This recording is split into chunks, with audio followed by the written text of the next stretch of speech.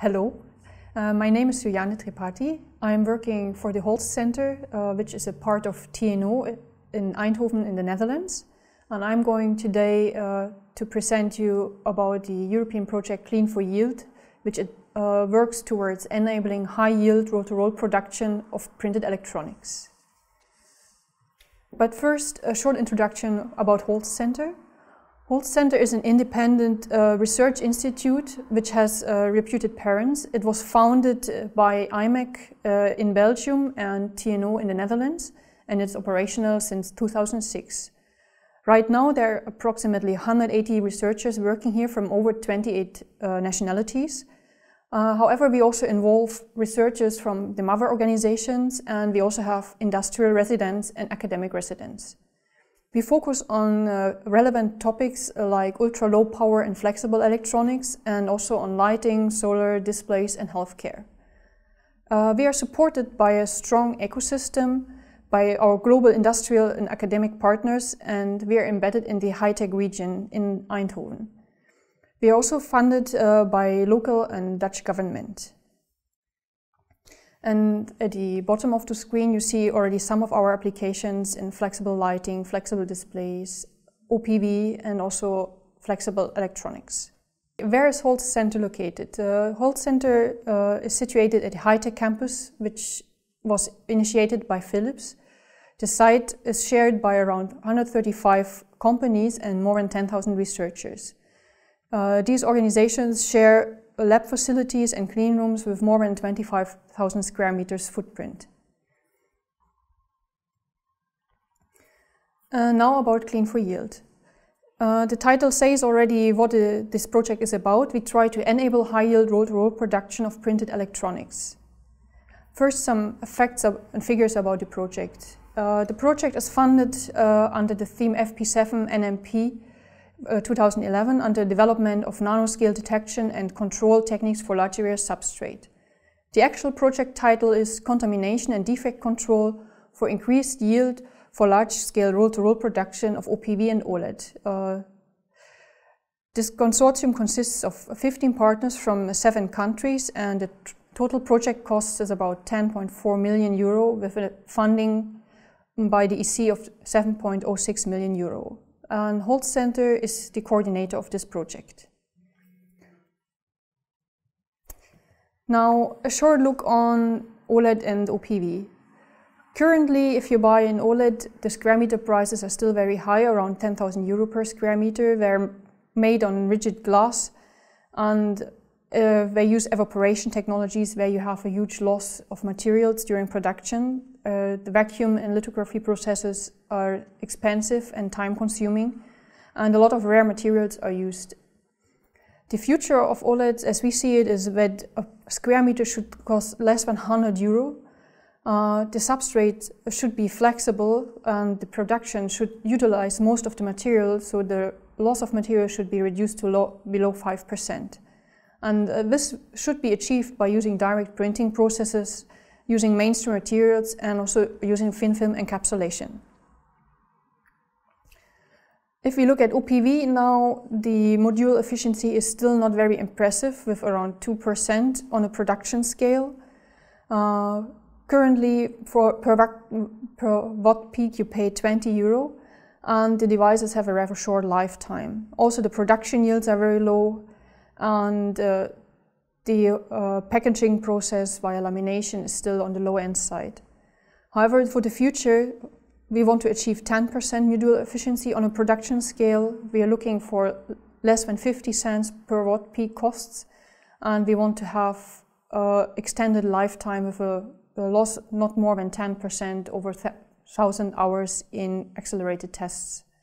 Of course, we want to have a high-yield production. I will come back to this in a moment, and we want to use high-end barriers, we want to use direct printing methods, we want to avoid using ITO, and we want to produce halogen-free. If we now look on what a printed OLED or OPV looks like, these both devices use the same type of stack. You have a substrate, you have to put down a lower barrier layer which protects the inner functional layers against oxygen and water. Then you have your multiple device layers. In a very simple case, 3 will be enough, but in the more advanced devices that can be 10 or more. And each of these layers is between 10 and 400 nanometers thick. And then on top you need to have another protection layer against water and oxygen and also for mechanical protection. And yeah, why would you actually process roll-to-roll? Well, the answer is of course money. If you can do the production of these devices by roll-to-roll processing, you can save a lot of production costs. You can process with high speeds or with high throughput. You can process at large areas. You can use printing and coating technologies which are already known from the graphical industry, where you can actually work at hundreds of meters per minute and with very large substrates. And of course, the process is easier to scale than a vacuum system. And flexible substrates have a lot of advantages as well. They're, as said, they're flexible. You can do them in any size and any shape. They're not fragile. You can have them transparent or opaque. They're lightweight and they're low cost compared to glass. Now, what does the coating process in the perfect world look like? You just add your raw materials, then you do some coating magic, and in the end you have perfect devices, 100% yield just coming out of your machine. Well, unfortunately it's not that easy. If you compare a sheet-to-sheet versus a roll-to-roll process, then sheet-to-sheet processing has its advantages. If you have anywhere in your process something going wrong, you just take the defective half products out and your overall yield is not entirely cumulative. While in roll-to-roll processing, the processing itself is very efficient. However, the overall yield depends very much on the cumulative yield of the process steps. To be cost efficient, your overall process yield needs to be above 95%. That means for each process step, your yield needs to be above 99%. So you need to have a very good process control. As an example, a cost of ownership calculation done for OPV. Of course, the numbers might vary depending on the process and the design of your device and the materials you use. However, usually the main costs of a roll-to-roll process are the raw materials. Fixed and machinery costs are rather minor compared to this. And the only way you can save really on your production costs is to reduce the scrap costs. As said, a roll-to-roll process needs to be at a 95 to 98% production yield to really be cost efficient. And that means, as said, every sub-step yield needs to be above 99%. For example, if you have 10 process steps and each of these steps has 95% yield, your overall production yield will be on 59%.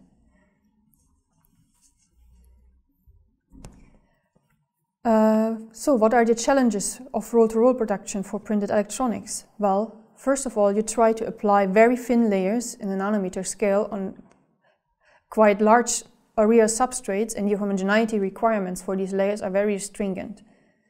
And the existing coating technologies which have been developed for different applications in the past are driven to the edge of the state of the art and even beyond. So your processes are less stable and they're far more complex.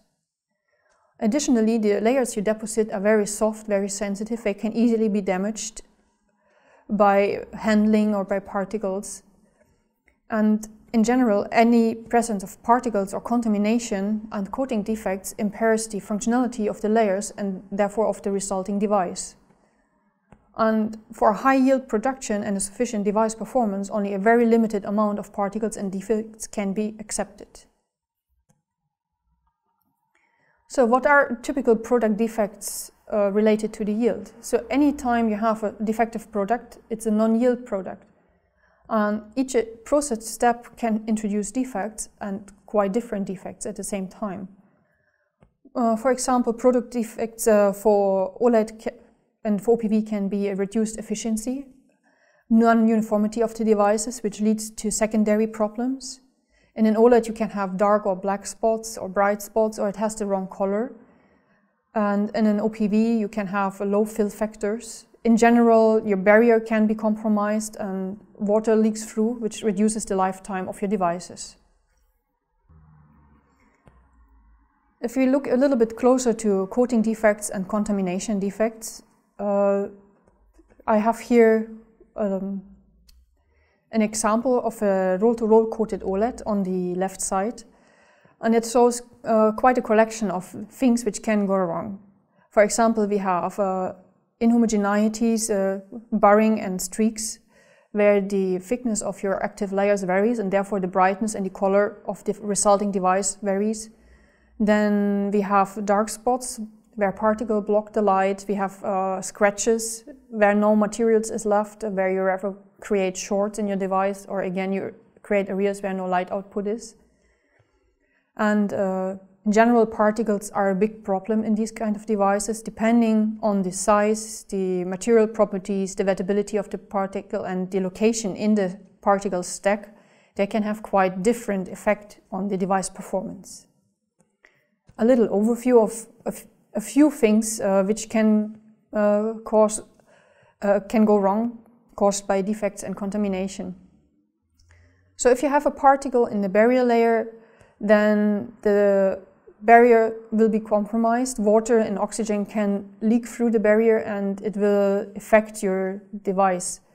On the long term, you will have an accelerated degradation of the device. You will have a reduction of the active area because material gets disabled by the incoming water and oxygen.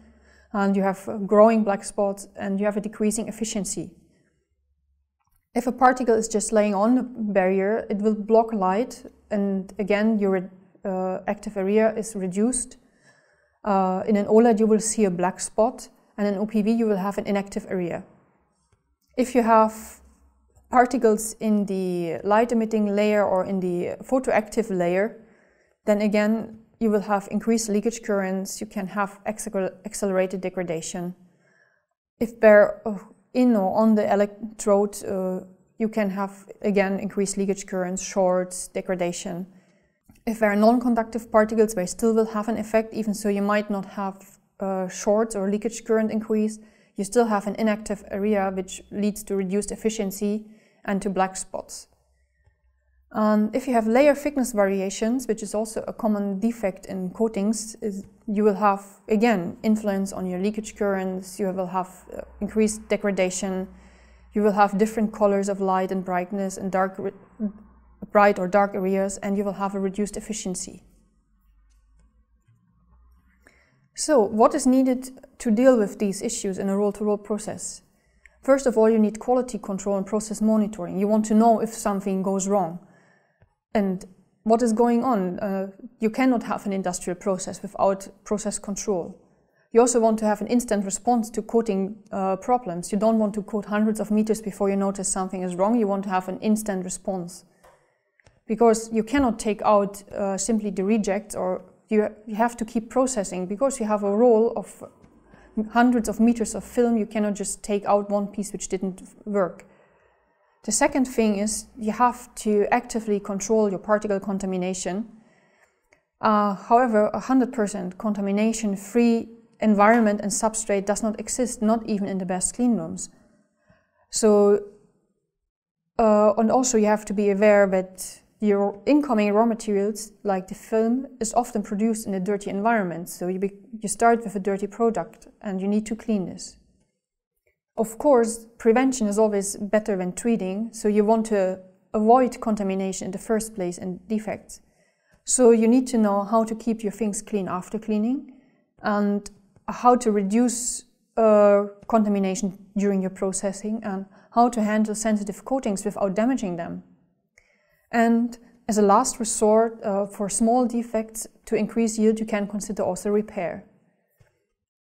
So if we now look at a slightly more realistic view on what an actual coating process for OLED might look like, you will have several steps. You start with the foil production, and from there you go to the barrier film deposition, and then you will have the deposition of all your functional layers, starting with electrode, contacts, organic layers, and the final electrodes.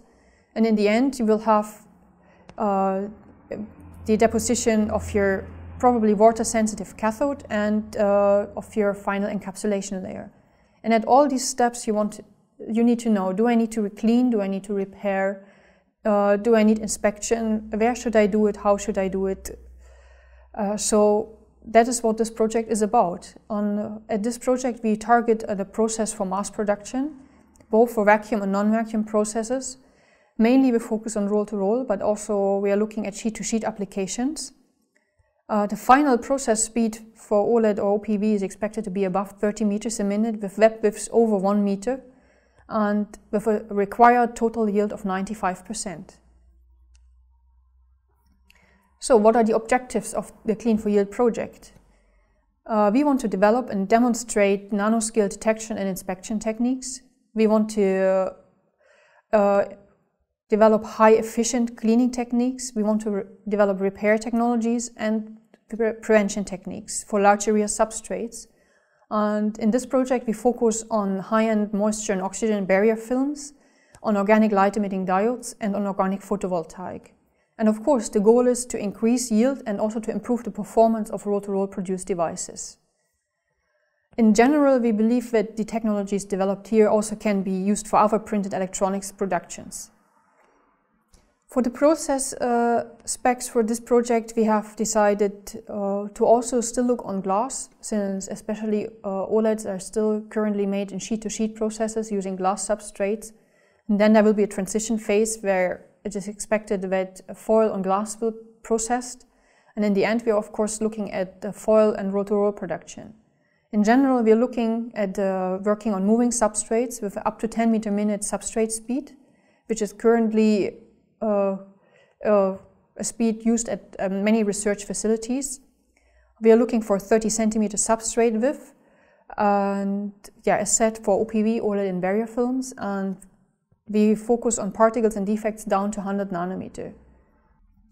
And our approach is to unite partners covering each segment of the complete value chain, from basic materials and technology developers over to final end users.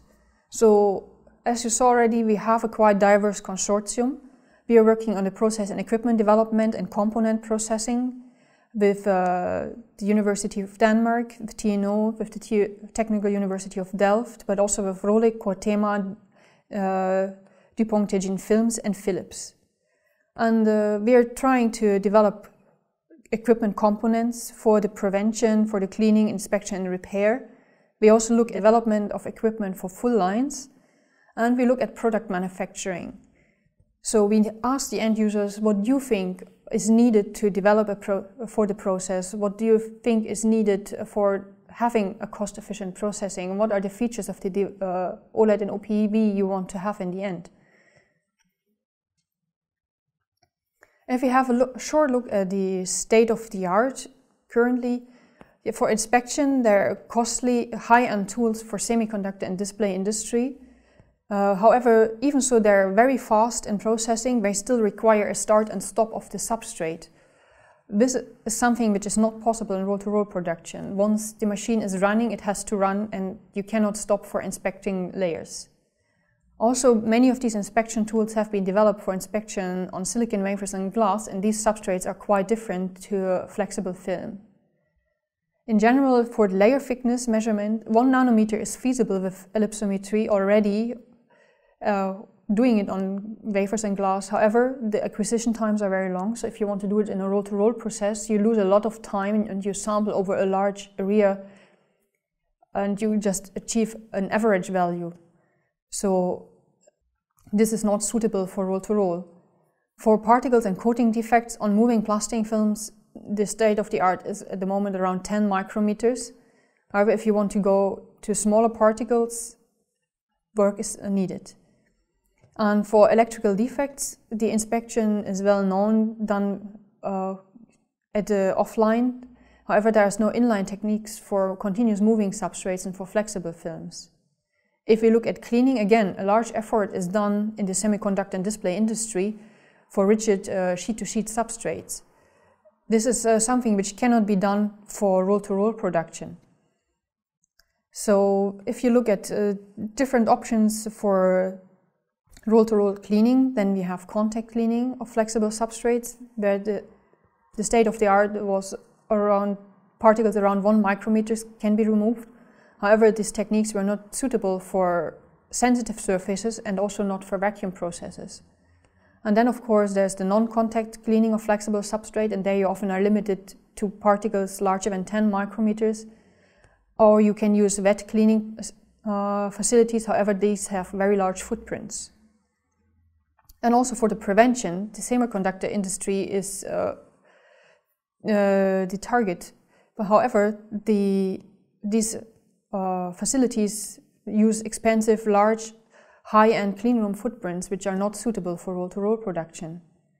And repair is simply not existent on a process level for the addressed applications.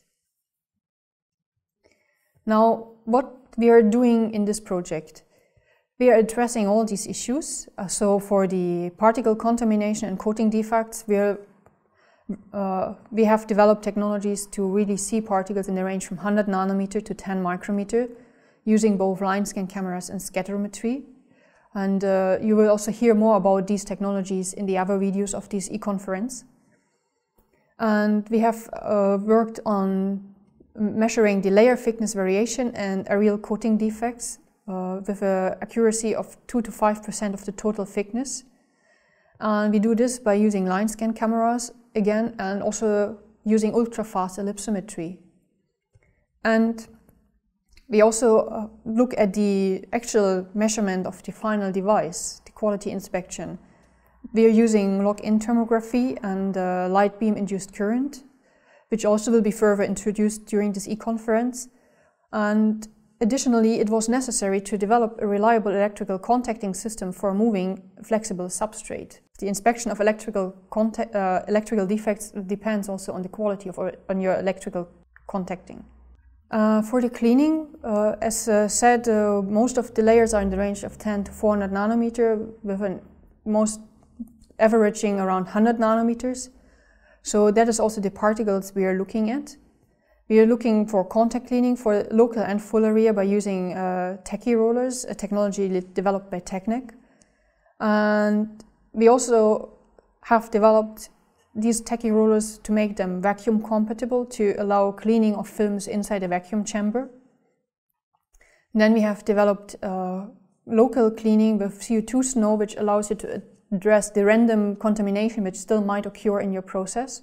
So if you can detect it, you also can clean it. And we also have worked on contact-free full area wet cleaning using narrow gap cleaning technology. And besides of this, we're also looking at chemical contamination, and we're doing this by treating the substrates with a local on-demand plasma using plasma printing technology.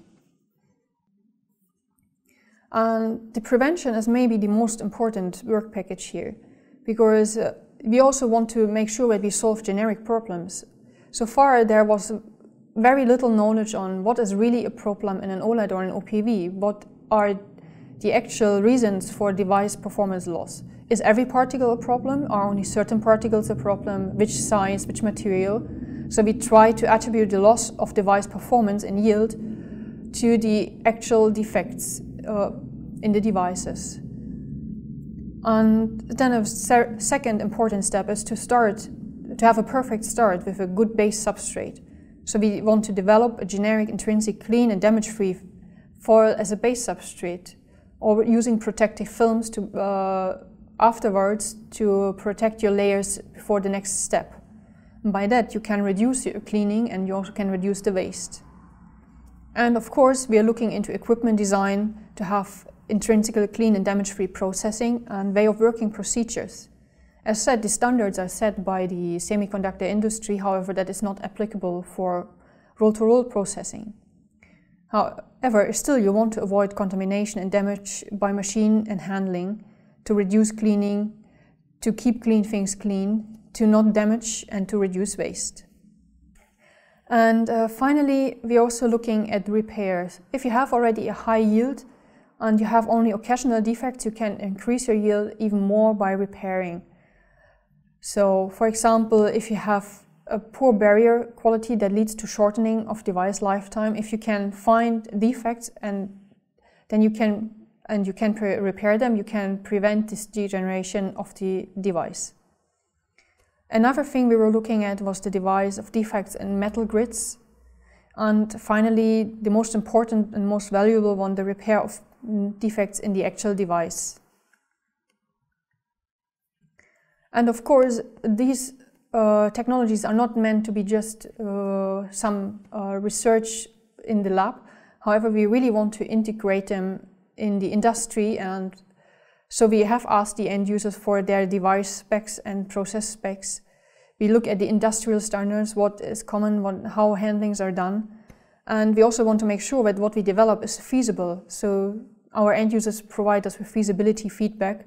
And of course, right now we're looking at 30 centimeters and 10 meters a minute. But as I showed before, the goal is to go to more than 1 meter web widths and to go to higher processing speeds. So we keep in mind that whatever we develop also should be able to keep up with developments and processing, so that all the concepts developed are upscalable. And we also do an actual mechanical integration of the tools developed in the project in existing lines and processes in the consortium. We also look at software integration, user interfaces. We think about feedback systems. So what if your camera system detects a defect? What do you do with this information? And we look at concepts to combine detection with repair.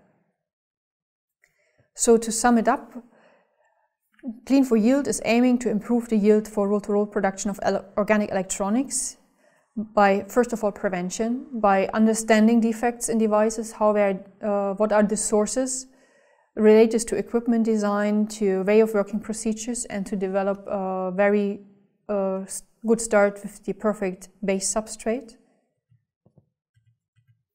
Then by cleaning, by contact, non-contact and chemical cleaning steps before the coatings to reduce contamination which would be harmful to the device. And then detection for both process monitoring and active process control. We are looking at particles and coating defects, layer thicknesses and electrical defects. And we're looking at repair to boost the yield of the production even further by repairing metal grids, by repairing the moisture barrier, and by repairing finished devices. And all this we do for roll-to-roll processing of flexible substrates with up to 10 meters a minute web speed and 30 centimeters web width. And I thank you for your attention, and if you are interested in the project and need more information, then visit us at www.clean4yield.eu.